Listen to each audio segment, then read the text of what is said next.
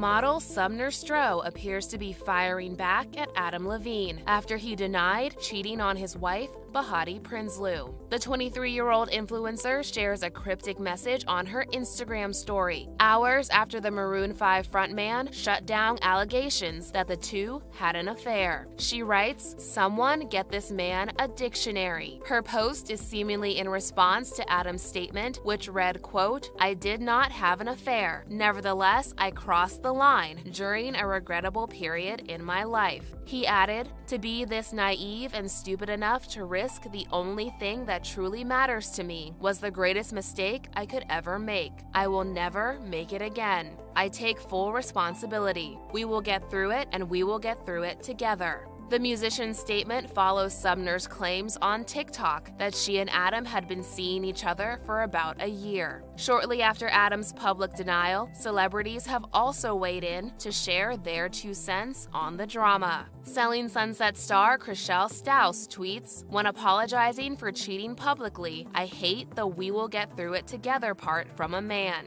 Don't speak for her. You've done enough." Meanwhile, Emily Ratajkowski, who recently filed for divorce from husband Sebastian Bear McLeod, is encouraging more women to come forward with receipts. If you have receipts, share them.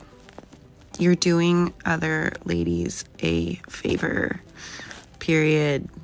She also says that Sumner should not be vilified for her role in the situation. I don't understand why we continue to blame women for men's mistakes, especially when you're talking about 20-something-year-old women dealing with men in positions of power who are twice their age. The power dynamic is so skewed, it's ridiculous. Also, if you're the one in a relationship, you're the one who's obligated to be loyal.